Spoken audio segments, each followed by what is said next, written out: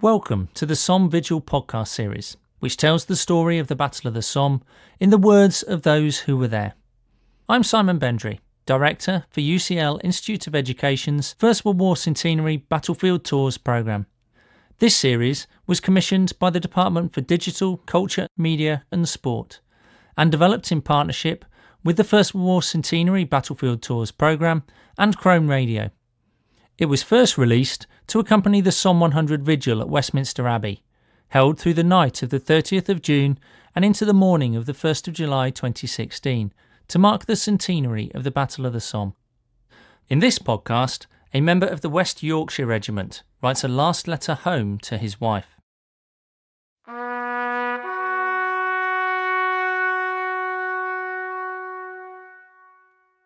The men knew they might not survive the fighting that was about to begin, and many wrote last letters home.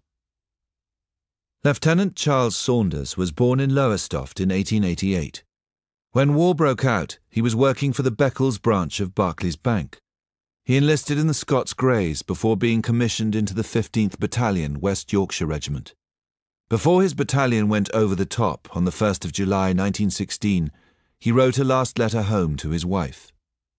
My dearest Alma, I feel that I must write you a few lines.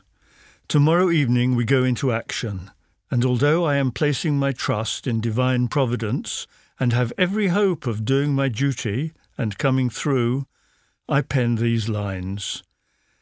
In the first place, you must be a brave girl. I feel that it is rather poor advice to give you, but for the sake of the dear little mite, you must bear up and be the brave little dear woman that you are. I hope that with the government arrangements for the widows of fallen officers and my insurance, together with, I hope, the help that I expect from the pater, you will be comfortable and happy. I hope that you will be able to bring up the dear little Babs as we had wished. I am glad that we were able to get married, but it is hard to leave you and the little Babs. I am told off for a very important but dangerous job, but I hope to make a good job of it. I can hardly realise that we are to be parted. I am too optimistic altogether. I feel that I have a lot to tell you, but cannot. Take care of yourself. You are a dear girl, and I had hoped to have a long, happy life. Just you and I, and perhaps some dear little ones. But it is not to be.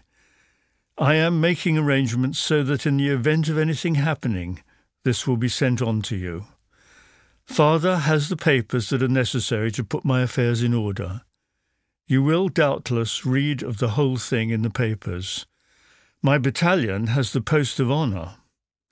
Well, my dearest old pet, I am fit and well, looking hopefully forward to tomorrow and trusting that in a few days I may destroy this letter.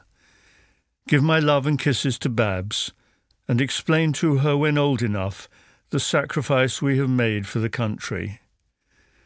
This village has been shelled today, and at the time of writing the guns are flashing out. God be with you. Love, comfort and support you. I have made my communion and feel ready for all that which fate has ordained for me, trusting in God. With fondest love, I remain, dearest Alma, yours to all eternity, Charles. Charles Saunders' battalion left the trenches opposite Serre to be met by a hail of bullets and artillery shells. Within minutes, 24 officers and over 500 other ranks had been killed or wounded. Saunders fell in action, but his body was never identified. Today, he is remembered on the Thiepval Memorial to the Missing.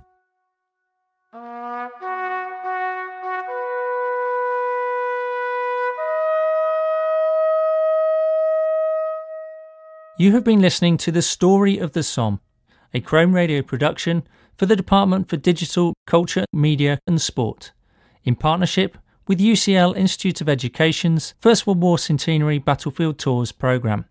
The producer was Katrina Oliphant. In the next podcast, a member of the Bedfordshire Regiment, recalls taking a German trench.